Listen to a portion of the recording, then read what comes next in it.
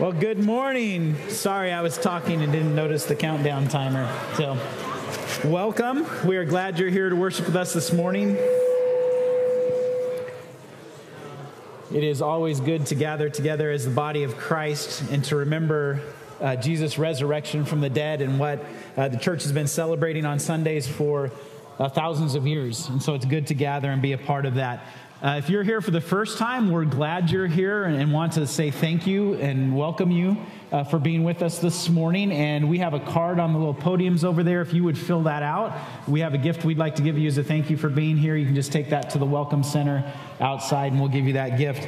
And then also we want to remind you that those cards are not just for visitors, but if you're here and maybe you've been coming for a while, but you haven't become part of small groups at 9 a.m. Just let us know on those cards, and we'd love to plug you in where we think you would think well, we think you would fit well, or you're welcome to just try out several. But use those cards for that, and also use those cards to share prayer requests with us so we can be praying specifically for you throughout the week. Okay? Now, a few things coming up. First is that we're doing a mission project down in L.A. Easter week, at the beginning of that week. And if you're interested in going that, we're going to be working with Bethany Baptist Church in Bellflower. And it's something that the entire family can go to. If you're interested in more information about that trip, there's a meeting right after church today over in the 300 rooms. And I know some of you are saying, but I can't stay today right after church because the 49er game starts at noon. I won't say anything about your...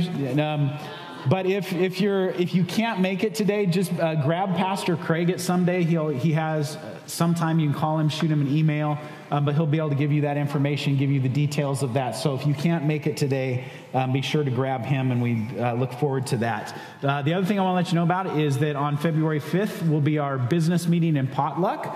And so we come, we gather, we eat, and then we talk about what's been going on in the church and what will be moving forward. The big thing for this business meeting is we're looking to add 2 men to our pastoral leadership team. And so those 2 men are Jeff Bratnov, who's right here, the guy looking around. He's going to do our call to worship a little bit later, and then Dave Darval, and they're not here this morning because they're sick, but we'll vote on them at that meeting. But we want to put these men before you now. So if there is a concern that you have, or some reason you think that they would not be qualified for that, please come let us know, either myself or somebody else on the leadership team. And then at the business meeting, you'll get to hear their testimonies, and then we'll vote on them. Next is sign up for Women's Book Group. If you're interested in being part of the book group, they meet once a month. It's a great way to just grow in friendship with other people and grow in the Lord. So if you want some more information, you can go right over there after the service. And then the last thing to let you know about is next Saturday, we're going to try to clean up the campus. So I want to say thank you to Drew and Danny and Rob Cullum. They've been cutting things. So if you notice all of the debris laying around the campus, they've been working on that. And next Saturday, we're going to try to clean that up at 8 a.m. So we will have a chipper. And so it's just fun putting stuff in a chipper if you've never done that before. But also, if anybody has like a big trailer so we can move stuff around, we would love to have your use of that. So if you could talk to Drew. Drew, can you wave? If you have a big trailer you could bring, that would be really helpful to us as well. And it'll be just there's something fun about working together. So if you can come help us with that, we would love to do that. All right. So those are the things going on in the church. That's kind of the business things you need to know about. And now I'm going to invite Jeff, and he's going to call us to worship. All right. Good morning, church. Good. Okay. Our call to worship, part of it comes from Isaiah 55. And then keep your fingers there. And the second part of it comes from John 4. So, Isaiah 55, starting with verse 1, it says, "Ho, everyone who thirsts, come to the waters. He who has no money, come buy and eat. Come buy wine and milk without money and without price. Why do you spend your money for that which is not bread, and your labor for that which does not satisfy? Hearken diligently to me, and eat what is good, and delight yourself in fatness." And then jump down to verse 6, where it says, "Seek the Lord while he may be found.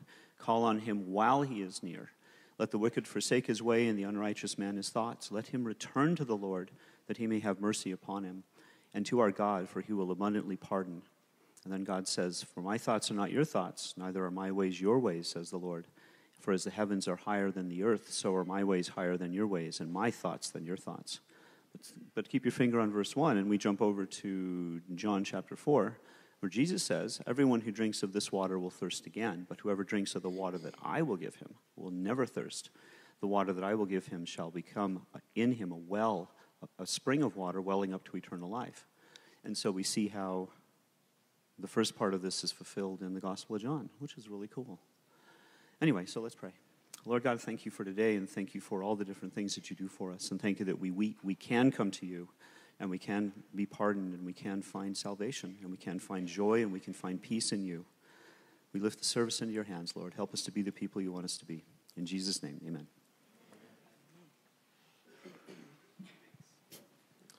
Well, good morning, church. It's a good day to be in the house of the Lord. Amen. All right. Well, let's stand. Thank you, Jeff, for doing call to worship and playing bass. We're going to put as many hats on him as we find out. He'll be a pastor leadership team member soon. We'll give him a janitor's uniform as well. All right. Well, let's worship this morning. Let's sing about how every day is sweeter to be with the Lord. Amen. 1, 2, 3.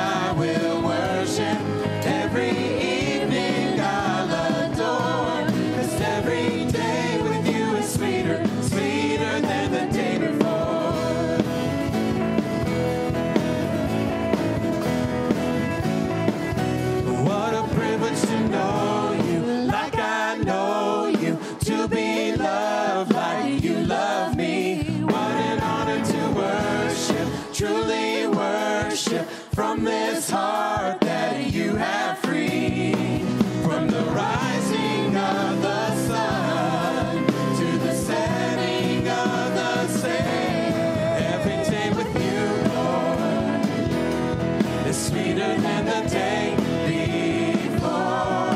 Every day with you, Lord, is sweeter than the day before. Every morning I will worship, every evening I'll adore, 'cause every day with you is sweeter, sweeter than the day before.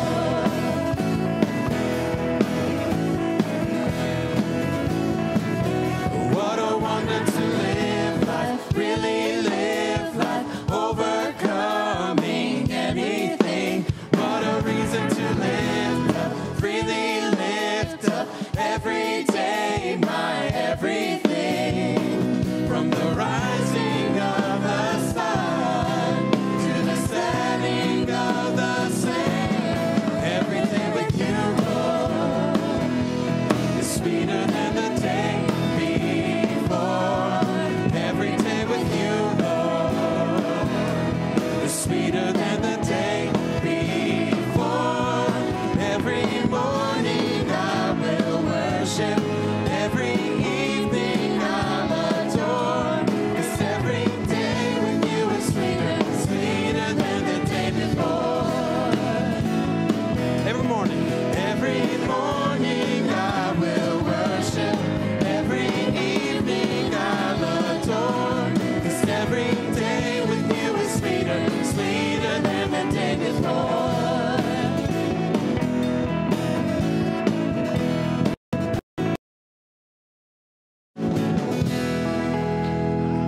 Amen. Well, you guys, can you take a seat? And then little kids, if you're all the way up until 6th grade, if you guys want to come up here, so 6th grade and younger, Eli, I know that's you, you're mine. And the rest of you, yeah, come on up. We're going to stand right over here, follow Mr. B, and we're going to watch a baptism this morning. So all the little kids, come on up.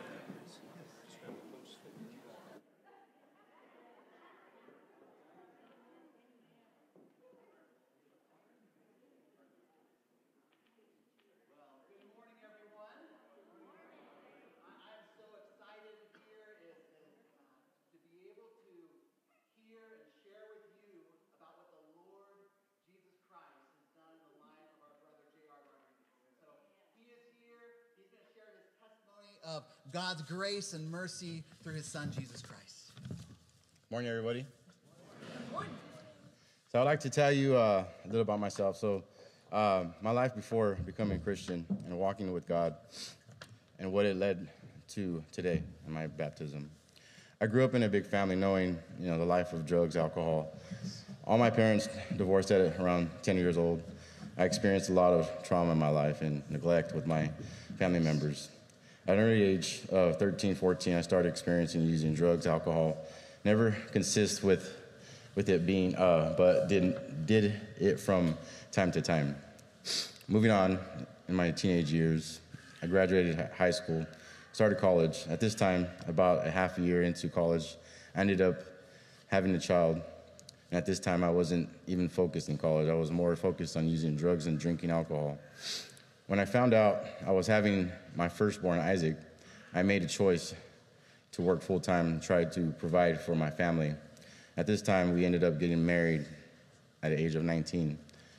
Through this marriage, I ended up starting heavy drinking and using drugs. Years passed, and we ended up divorcing each other. Through this marriage, I ended up causing more trauma to myself with jealousy and anger. So after the divorce, I tried to do well for my firstborn, but it didn't last very long. It only led to using partying and using heavier drugs.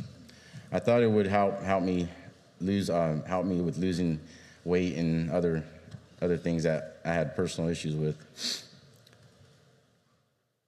and also help me feeling more confident about myself. Me thinking I would be able to just stop at any time and of using drugs took me to leading to me to make horrible decisions in my life. I lost a lot. I lost my job, ended up addicted to drugs.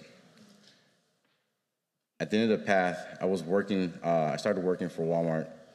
I was working at Walmart for 4 years, ended up finding this amazing person in my life, Melissa, which I'm married to now. With Melissa came two beautiful kids, Phoenix and Cole. We ended up together a couple months before we ended up pregnant with our firstborn, Luke. This led us to making a decision of getting married and blending our families together. We've been married going on 8 years now, but together 10 years. Through this marriage, I haven't been perfect. Haven't been a perfect man she always seen me for. In August of 2022, my wife finally seen me for who I was. I love my wife very much. I knew in my heart the Lord didn't want me to end my marriage and wanted me to try with all my heart to keep my marriage together. I knew the only way I was going to restore this marriage was through God. So one day, I called my brother, my best friend, Ricky, asked him if me and my family can join him at church. Something was telling me to go that I needed prayer. And I knew God can help me through this mess I created for myself and my family. It was in August 27th when I texted my brother, and August 28th is when I met up with him, with my brother at church, with his family. And August 28th was when my life changed for the best. I asked Jesus to forgive me and gave myself to the Lord and Savior. He forgave me. I felt so blessed in my heart when I came to Jesus. He gave me so much love, like no other unconditional love. It was perfect. Christ forgave me for all my sins, and I knew that I could never turn away from him in my life. I chose to be a Christian and walk with Lord God for the rest of my life. When I started living for him, he has helped me with my pain, fear, confidence, and also how to be vulnerable. It's not an easy road. He deserves to be put first in my life. I will give my all to God and praise him daily for what he had continued to do for me and my family. He continues to bless me with my wife every day as we focus on him. He has blessed my family with coming to church and putting him in our lives and making him a focal point in our household. This is my testimony, I'm becoming the man I'm supposed to be in God's eyes, and I know I have a purpose in this world. He will provide that purpose when he knows I'm ready. That's my testimony, guys. Amen.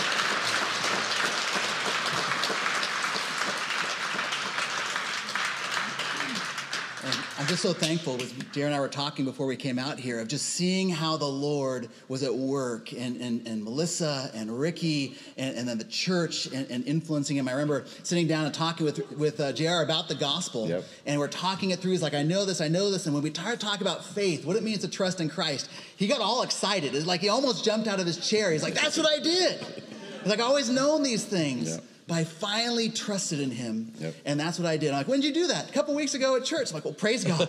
And so let's, why don't you come over here, and we're gonna baptize you now. So, JR, because of your profession of faith and the gospel of the Lord Jesus Christ, I baptize you in the name of the Father, and the name of the Son, and of the Holy Spirit.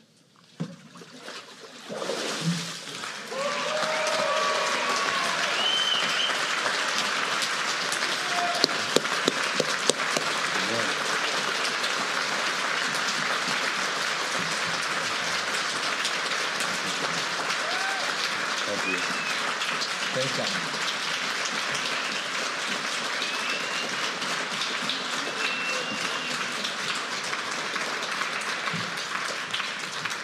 Let me pray. Father, I thank you that you are a God that saves, that you are a God that redeems. Lord, that we do destroy our lives by our sin. We destroy everything around us by the choices we make in our rebellion against you. But Lord, you are a God that in your grace and your mercy sent your Son, Jesus Christ, to live that life that we never could and die to pay that penalty for our sins so that we could experience the life and the forgiveness that JR just testified about. So we give you thanks and praise. Father, I pray for JR, Lord, as he would continue now in this walk of following his Lord and Savior, Jesus Christ. Lord, that you would be continually at work in him and in his marriage to Melissa and as a dad to his kids, Lord. And Father, that you would continue to be glorifying yourself through the new life that you have given him. Father, we give you thanks and praise. Father, we thank you that we can worship along with him, Lord, as we celebrate the saving work that you did in him and the saving work that you did in our lives. Father, and maybe the saving work that you would do for those this morning who still have not made that decision to place their faith in you.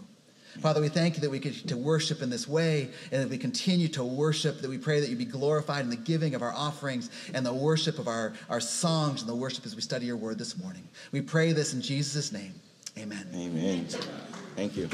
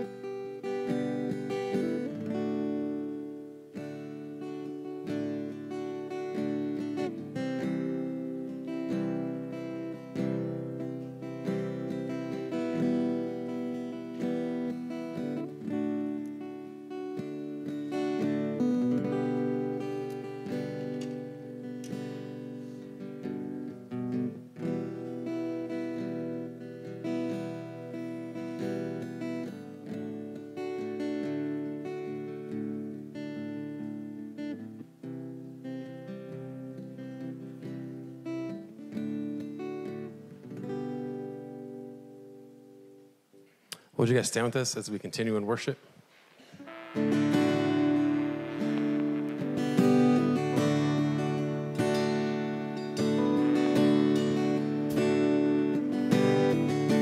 This is the day. This is the day that the Lord has made. We will rejoice as we lift his name. This is the day that the Lord has made. Come and rejoice. We will rejoice and be glad in it.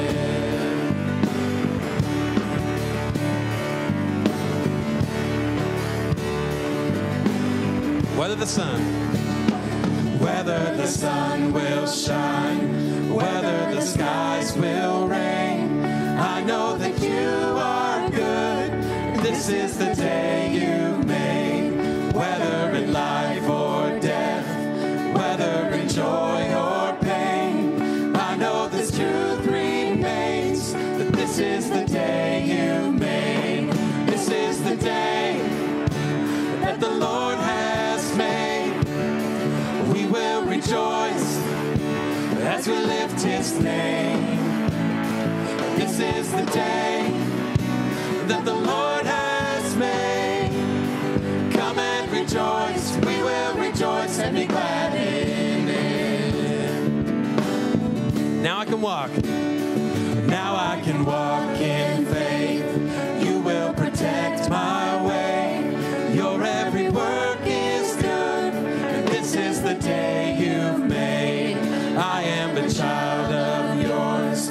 You are the one who saves. I am redeemed by love. And this is the day you made. This is the day that the Lord has made. We will rejoice as we lift his name. This is the day that the Lord has made. Come and rejoice. We will rejoice and be glad in it.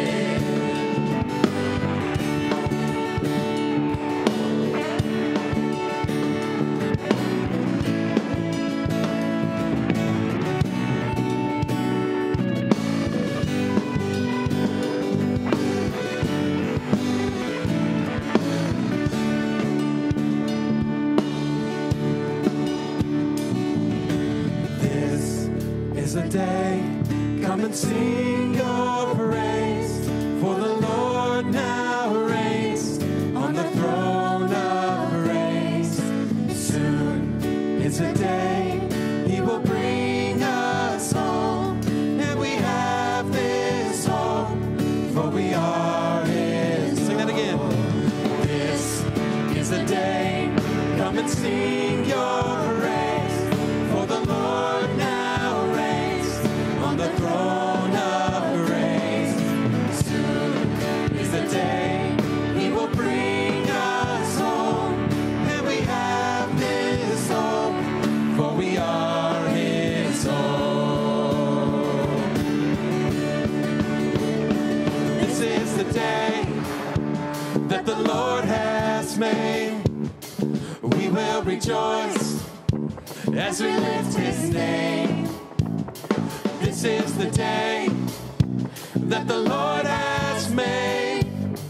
Come and rejoice. We will rejoice and be glad in it. This is the day that the Lord has made. We will rejoice as we lift his name. This is the day that the Lord has made. Come and rejoice. We will rejoice and be glad in it.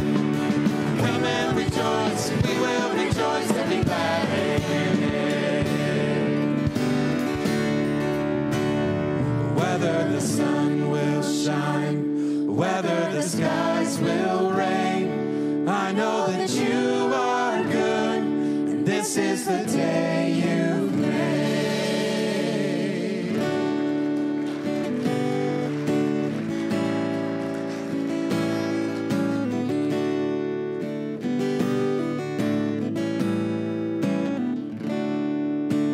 Oh,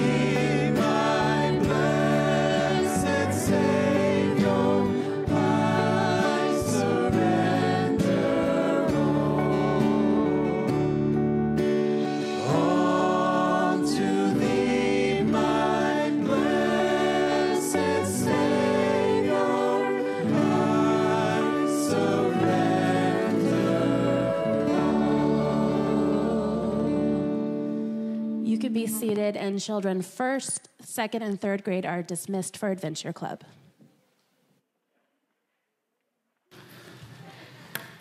You know, when somebody is baptized, nothing magical happens. We get to hear their story, but there's something about the proclamation of your faith before a group of people, and JR now has an obligation to live what he has proclaimed in front of you. And so I hope you will pray for him in that. And I say that not to put extra pressure on JR, but the flip side of that is because he has opened himself up to you to share and shared his story and said, I desire to follow Jesus, you as his church, us as a church family have an obligation to him. To not only pray for him, but to lovingly come alongside him, to encourage him in his faith. And so, you know, baptism is neat because it's this coming together where we get to hear one another's stories, but it's this reminder of the obligation we have to one another to follow Jesus together. And so I hope that if you haven't met JR this morning and his wife Melissa, that you'll seek them out either this morning or in the weeks to come and let them know that you're praying for them and are excited to walk with them through their faith. Or with their faith. All right. So if you would open your Bible to 1 Timothy chapter 6, and we continue our study in the book of 1 Timothy.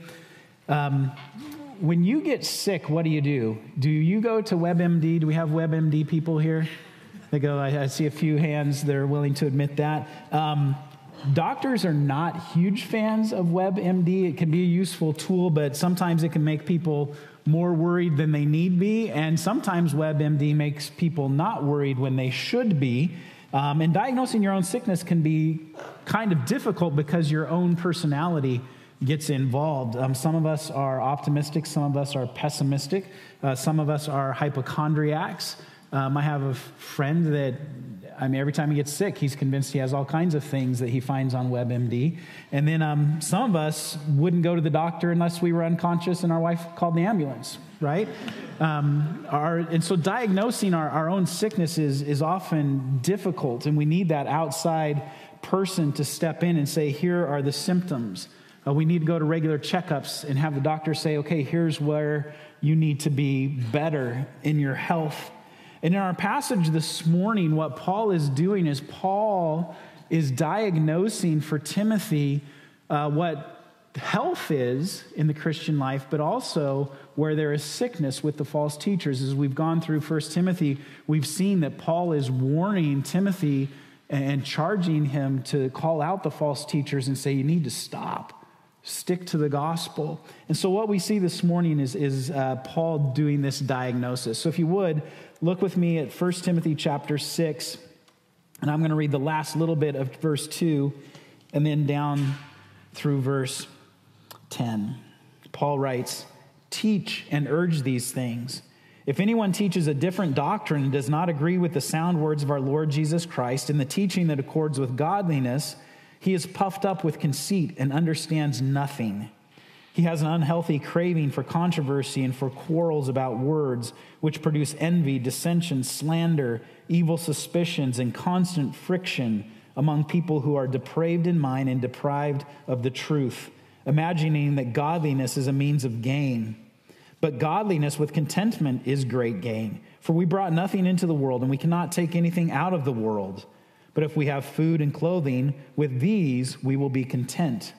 But those who desire to be rich fall into temptation, into a snare, into many senseless and harmful desires that plunge people into ruin and destruction.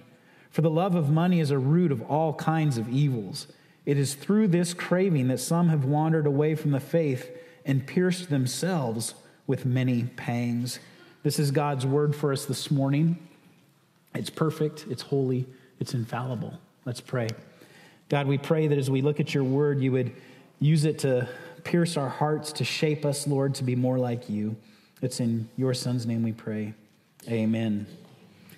As Paul writes to Timothy, he doesn't want Timothy just to be a talking head, just somebody that is communicating information to his church. He is to teach and urge these things. He's not just to teach so that the church grows in knowledge. He's to urge the church to grow in their love of Christ, to pursue Jesus Christ, to follow him together as a church.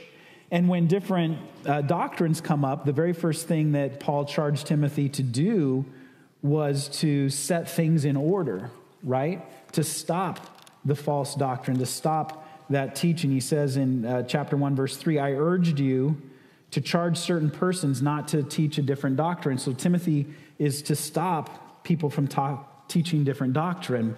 But how does Timothy identify the different doctrine? Are there things that he can help, that will help him to diagnose, and things that he can look to as warning signs?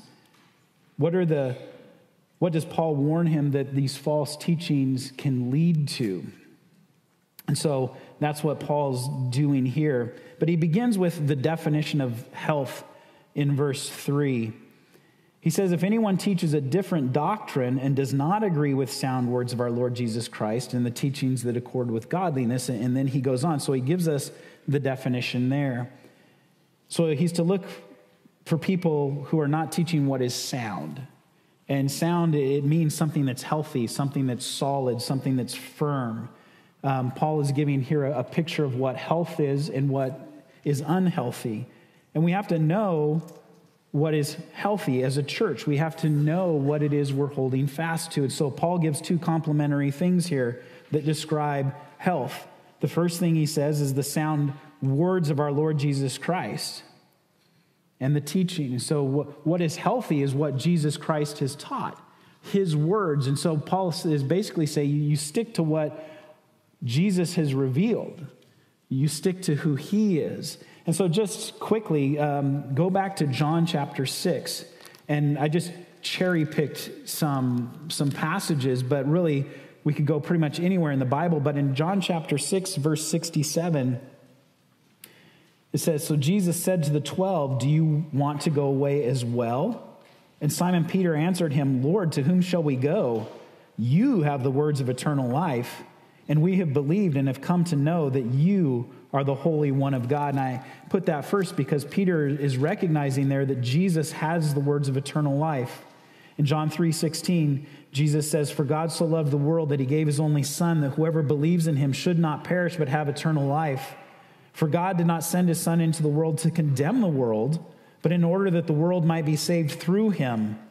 Whoever believes in him is not condemned, but whoever does not believe is condemned already, because he has not believed in the name of the only Son of God.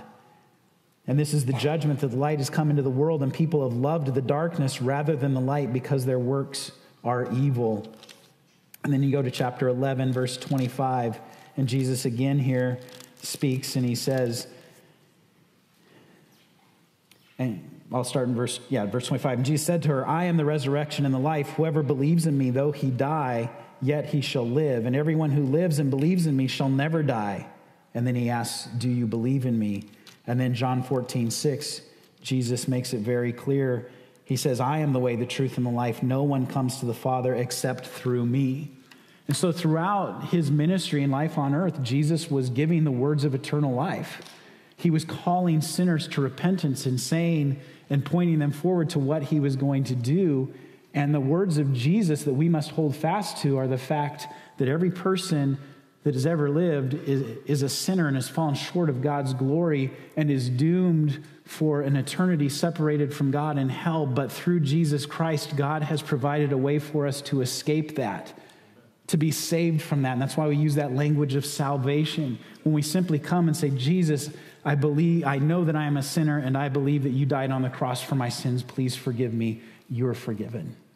And that's what JR gave testimony to this morning, is that time where he finally said, God, I am going to follow you and trust you for salvation. And so we think of the words of Jesus, but we're not thinking just of the red letter words in our Bible. In 2 Timothy 3:16, Paul says, all scripture is breathed out by God and profitable for teaching, for reproof, for correction, and training in righteousness, that the man of God may be complete, equipped for every good work. And so the Bible as a whole is God's word. This is Jesus' words. This is what we hold to. This is what makes us healthy, is when we live by this book.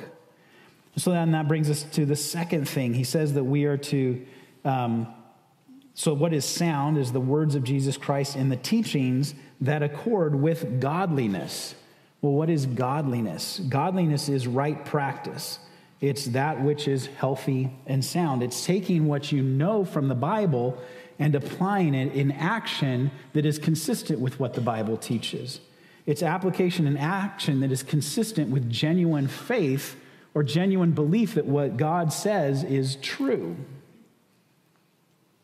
Sometimes we know what is true. We say we believe something, but we don't follow through with it. I know In-N-Out is bad for me. I know it's unhealthy, but I love In-N-Out. So do I really believe In-N-Out's unhealthy? Yeah. We shouldn't be about God. We're all in. Do I really believe that what God says in his word is true? And do I live that way? And so when we talk about godliness, that's what he's talking about, living a life that is consistent with what God's word says. And in 2 Peter 3:16, Peter writes, and he warns that ignorant and unstable people will twist God's word to their own destruction. People will take God's word and they'll twist it. They'll, rather than say, what does God's word say and how do I conform to it, they take what they believe and try to conform God's word to meet their desires. And that's not good. That's not healthy. And it happens all of the time. What is the definition of health? A healthy life believes and obeys the word of our Lord Jesus Christ, the Bible. A healthy life believes in Jesus for salvation. A healthy life relies on Jesus and follows him in obedience. A healthy life trusts Jesus for our hope of the future and eternal life. That's what a healthy life does. So that's the healthy life. That's the definition of health, is following Jesus' words and his teaching and acting in a way that accords with that or is consistent with that. What are the symptoms of an unhealthy life? And Paul gets into that in verse 4. He says first that this false teacher is puffed up with conceit. And we know that swelling is always the sign that something's wrong in the body, right? And he gives this picture of swelling with conceit or swelling with pride. The lexicon gives a great picture of what conceit is. This is the definition. It says conceit is to be deceived, to be in a haze, to be or become deceived about the reality concerning oneself, especially one's own intelligence and superiority. This is a great picture of what pride and conceit is that a person that lives so in the haze and the fog of their own greatness and majesty that they don't see the world the way it really is. And conceited and prideful people are annoying, right? I got an amen. I would remind you what I heard one time is pride is the easiest sin to see in somebody else and the hardest sin to see in our own heart. And we have to always remember that. And so conceit is not healthy. It's a symptom of something that is wrong. And so there's conceit, and then it says that he understands nothing. The fog of their own greatness doesn't allow them to see the world the way it really is, and it doesn't allow them to hear God's word. And the pride causes him to speak as if he is an authority on everything when he's not. And an example of this, Pastor Connor had shared a story with me one time, and I asked him to share it with me again so I could use it as an example.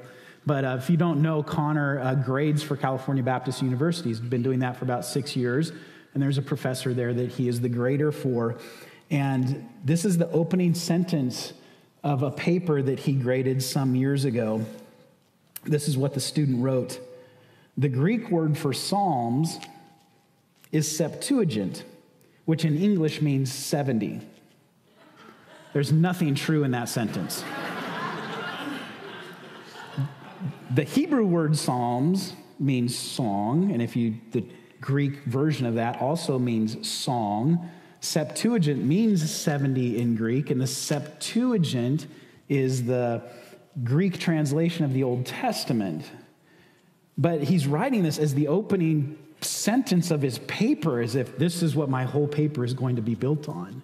And he presents himself as an authority, and to which Connor I'm not sure, I don't remember how he responded to that, but it's like nothing in that sentence is true. And Peter had said that, people are going to twist God's word. And so we see this pride and this understanding of nothing, and it says that it leads to unhealthy cravings. And we live in a fast food world, so I don't think I need to illustrate unhealthy cravings. I already used In and Out as an example. But what are these unhealthy cravings? It's a craving for controversy and quarrels about words. And Paul brings up the same thing in 2 Timothy, that there's this controversy and quarrels. These people crave these things. And because they understand nothing, they get caught up in these arguments that are about nothing. And I know I shared, I think a couple months ago when I was in Alaska last summer, if you don't know, I spent about 10 days in Alaska with the Athletes in Action baseball team, and I drove a van around full of college baseball players. And in one of our van rides, they got into an argument over whether there were more doors or wheels in the world. And it was the entire 15-minute van ride, and then they brought it up at dinner with the entire team, which led to this whole debate of, well, what do you consider doors? What do you consider wheels? And it was 30 really funny yet really painful minutes and it's just like, this is a totally fruitless, and they understood that, and it was funny, but it's like that's a meaningless controversy. And then I think about all the conferences and books and videos that people write trying to identify the day that Jesus will come back, when Scripture specifically says we're not to know the day. But yet people will spend so much time trying to say that's it. I remember being terrified in high school because somebody said he was coming back the year I was supposed to graduate, and I thought, oh no. I wasn't very mature at that time. But there's so many things that people can get wrapped up and caught up in. And healthy, good theological debate, it's good for our soul. It's good to explore the deep things of God. But we have our deep theological debates with an attitude of grace and kindness and humility, seeking to know and understand God's word, not just a fight with our church members. The false teacher loves to stir the pot. They love to get people arguing, and that's just not what is healthy in the church. So what does this unhealthy life produce in the church? Paul gives us a list here. He says it produces envy, which would be jealousy, resentment, or spite. It produces dissension, which is bitter conflict and just fighting. And it produces slander, which is abusive speech, false words designed to destroy a person's reputation. It produces evil suspicions, accusations, and thoughts without evidence, where you become suspicious of everybody and you don't trust anybody. He says that it produces a constant friction, so consistent irritation and rubbing. And just imagine you go to the beach and you get sand in all those places you don't want it, and then you have to go and walk several miles. The constant friction will drive you crazy, and in some cases, that constant friction will cause you to give up the walk. When you see these symptoms in a person or in a group of people in the church, the diagnosis is to look at their heart. And what Paul goes on and writes here to Timothy, he says, when you see this, or if you see false teachers, this is what you can expect in them. But he goes on, he says that in verse 6, and constant friction among people who are depraved of mind and deprived of truth. They're depraved of mind. They're lacking integrity and uprightness, and they're loving what is unrighteous and what is evil. They're deprived of truth. They're rejecting God's truth, and they're choosing to follow something else. And they imagine that godliness is a means of great gain. And basically what he's saying there is they're saying, that they're saying that if they live like a Christian, it's going to be a means for them to gain. And then he's going to go on and talk about money. So basically he's saying, there are people there that think that their involvement in the church is a great way to get rich. They think their actions will save them. They think piety will gain them favor before God, and it doesn't. And there are churches who claim to be following Jesus, but because they are led by false teachers, they look like this. They fight and quarrel over words. They're full of envy, dissension, slander, evil. They're in constant friction. They reject the truth of salvation by grace alone, through Christ alone, and they teach salvation by works. And you will see this demonstrate a lot. If you've ever watched anything about a cult, and when it breaks up, you will see this kind of stuff.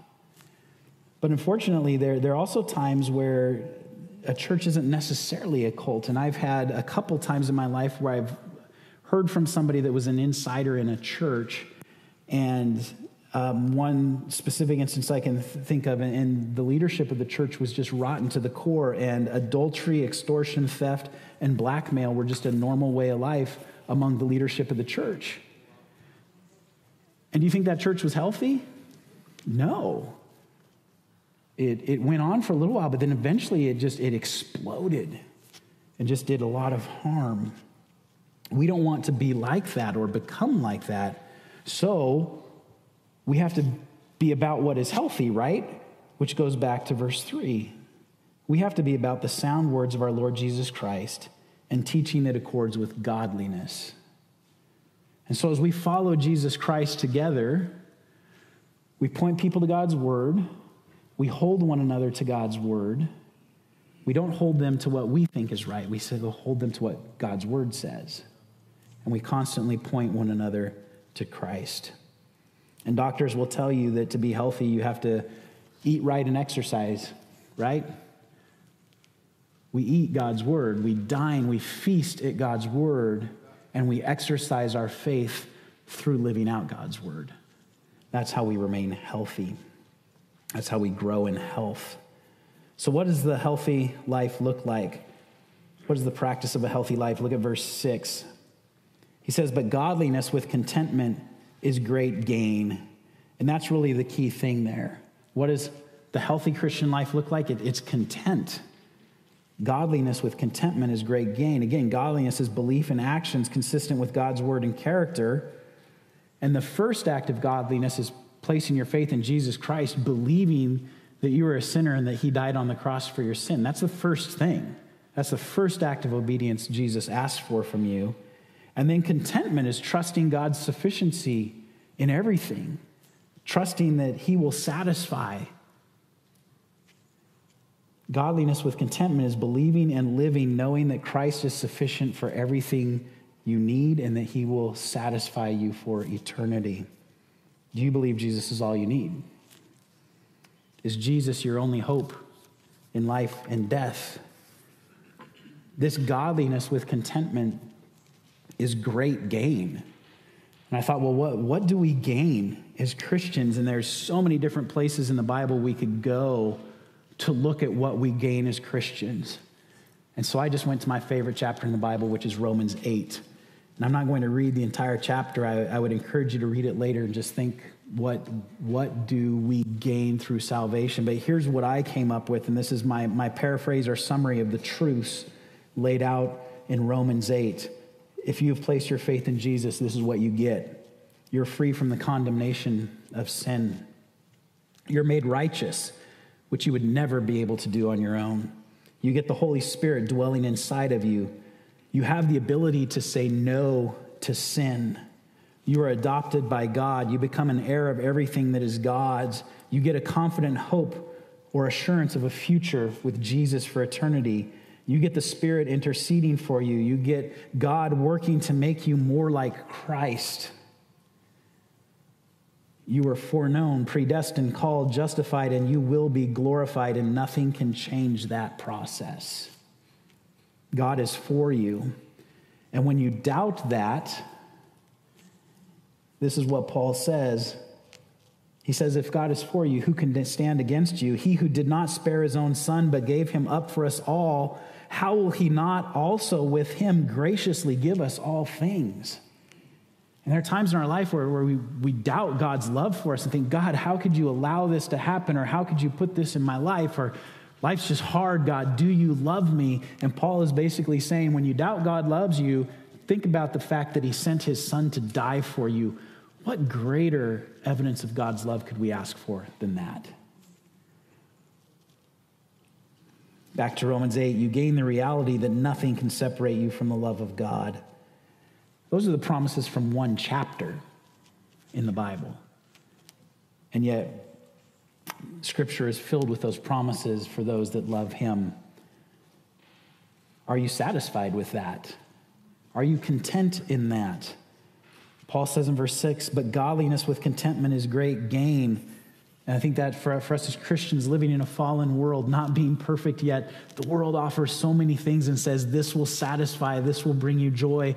And we have to say, no, it won't. It's going to come up short, and I'm going to be satisfied with God. That's the battle with sin, real simple right there. Will I be satisfied with God, or am I looking for satisfaction somewhere else? So he says that godliness with contentment is great gain. And then verse 7, or because, this is why we should be content with God. Verse 7, for we brought nothing into the world, and we cannot take anything out of the world. And what my grandpa used to always love to say is, you've never seen a hearse pulling a U-Haul. We don't get to take anything with us, right? You can spend your whole life collecting stuff, and it's all going to stay here. You can spend your life collecting stuff, and in 10 years, it's out of style. Right? Build your big, beautiful house, and you go modern, and then in 10 years, nobody's building those anymore. We need to be seeking to gain Christ, be content in Christ. He's the only thing that will never leave us wanting. And this is my favorite definition of faith. This is from a pastor named David Haig. He says, faith is believing that what God has for you through obedience is better than what the world offers through sin and selfishness. That's being content in God. Faith is believing that what God offers through obedience is better than what the world offers through sin and selfishness. Are we content in Christ? So we're to be content because we can't take anything with us. And then in verse 8, he says, if you have food and clothing, with these things, be content. He's like, just be content with the basics. You don't have to be fancy. And then verse 9, he begins to talk about the desire to be rich. And if we desire that, we fall into temptation, and it's a snare. It reminds me of James 1:14 when it says, each one is tempted when he is lured and enticed by his own desires. And he goes on and says that those desires are what give birth to sin. And that lured and enticed, it's a fishing term. And it's the pictures. There's something dangling out there, and you're like, oh, that looks so good. But inside there's a hook. And it's going to catch you. It's going to ensnare you. We're lured and enticed by this desire to be wealthy because we think that wealth can fix everything. But Paul says godliness with contentment is great gain. You could say it's really the greatest gain because nothing else offers what Jesus Christ offers. There are a lot of things asking for our hearts, and riches is just one of those things that pull at us because we think if I just had more money, I could fix everything. I won't ask how many of you have a list of what I would do if I won the lottery. We think it would fix everything. But unfortunately, we know just from famous people that being rich doesn't often come with contentment. But Christ gives us everything we need. And Paul goes on and he just warns about this. He says that it's a snare, and it's a snare, and it leads people to what is senseless and harmful decisions, and it plunges people into ruin and destruction. So you get this picture of just being sunk in who God is, or in what riches is. And he says that the love of money is the root of all kinds of evil. It's not the root. Money is a neutral thing. And he'll, down in verse 17, talk about what a rich person should do with their money. But it is a thing that can snare us and entice us, and it can pull us into all kinds of evil. And to crave money it will lead us to destruction if we don't do it holding fast to God's word and being godly. You can't serve God and money. You can't do both. And Paul says in verse 10, he says, for the love of money is the root of all kinds of evil. And then he says, it is through this craving that some have wandered away from the faith and pierced themselves with many pangs. And so I think Paul's just sitting there and he's thinking, I can name person after person that has left faith to pursue money. And it hasn't satisfied it. It has led them to be pierced with many pangs. And the sad thing is it's pierced themselves. It's a self-inflicted wound. The love of money it's shooting ourselves. And we have no one to blame but ourselves. And he uses this picture of pangs. And so Paul here he's warning, he's saying, you know what? The healthy life is contentment in Christ. And avoid anything else that is going to draw you away. And then I just like the reality of it, and be aware that one of those things that is going to pull is money, wealth. Don't think that wealth will make you content. The only thing that will make you content is Jesus Christ. And I know some really wealthy people that are really content in Christ. I know some really wealthy people that aren't. And I know some really poor people that are content in Christ and they're okay. And I know some people that are really poor and they're not content and they're miserable. The healthy person, the healthy Christian, holds fast to Christ and they're content with him. So let's do a little diagnostic to wrap up. How's your health? All right. Somebody here, I'm sure, is dead in their trespasses and sins. And have you asked Jesus to forgive you and make you alive? And if you haven't done that, you can do that right now. I just talk to God. Say, God, please forgive me. For those of us that are believers, how's your health? Do you need to work more on the nourishment from God's word? Do you need to dig in more? Do you need to feast on him? Do you need to enjoy him? Do you need to find satisfaction here? And one of those promises from Romans 8 is God will help you in that. Just ask. How's the health of the person sitting next to you? How can you help them? Can you exercise your faith together? Can you grow in Christ together? Can you feast on God's word together? Can you just tell them about the wonderful meal you just had in God's word? And too many times we just come and we go, but we're to gather together as the church to encourage one another, to walk in faith together, to follow Jesus together. And then the last question is, how's the health of our church? It's easy to make all of this about the individual, but we need to be constantly diagnosing ourselves as a church. Are we healthy? Are we getting caught up in conceit and pride? Are we quarreling about words? Are we full of envy and dissension and slander and evil suspicions? Is there constant friction among people? I don't think so. I think right now we're doing real well. But how do we keep from moving from being healthy to being unhealthy? It's we hold fast to God's word and we do that which accords with godliness. That's what we hold fast to. And so, as a church, are we following Jesus together? When you do get that friction with somebody else, do you make it right?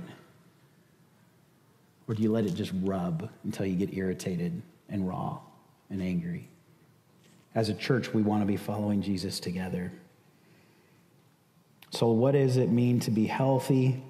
It's to hold fast to the teaching of God's word. It's to act in godliness. And it's to be content in Christ. That's my prayer for my own heart, is that I would grow in my contentment in Christ. And that's my prayer for you, that we would be content in Christ. Let's pray. God, we thank you for your word.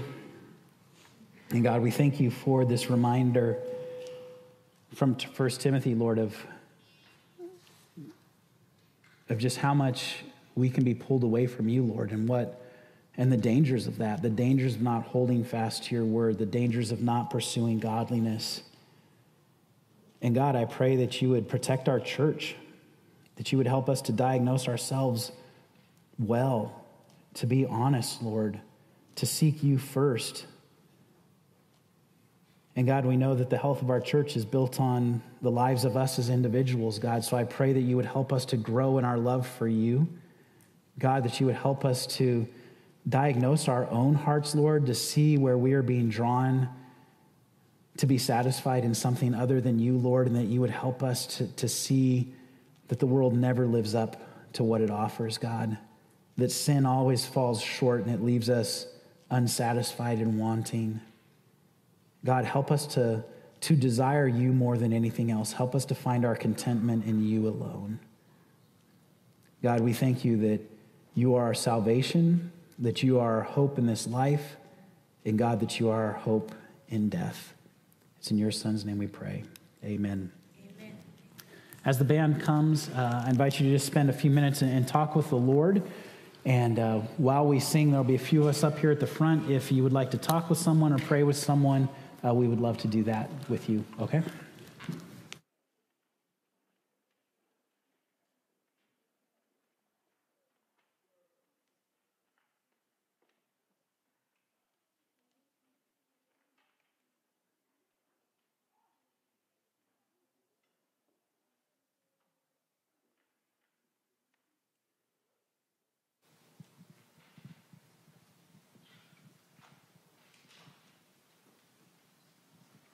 Would you stand with us as we sing one more song? 3 count. 1, 2, 3.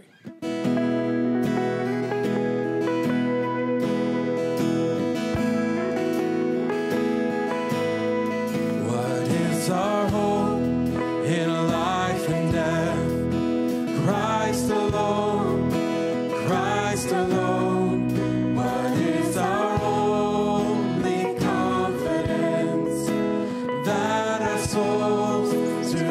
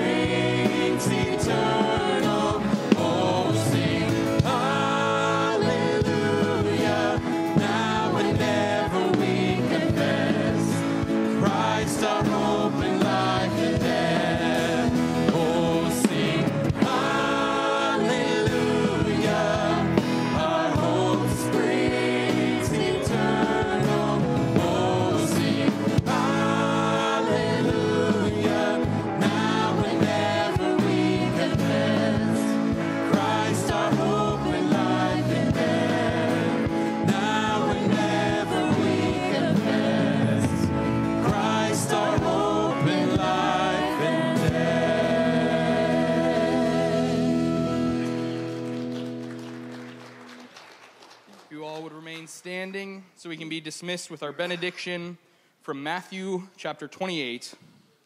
And Jesus came and said to them, "All authority in heaven and on earth has been given to me.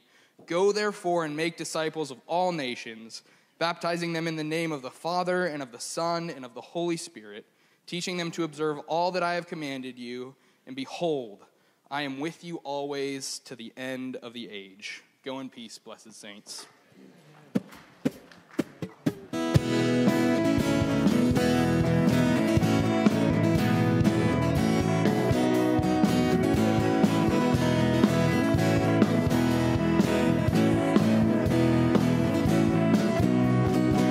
Every day with you, Lord, is sweeter than the day before. Every day with you, Lord, is sweeter than the day before. Every morning I will worship. Every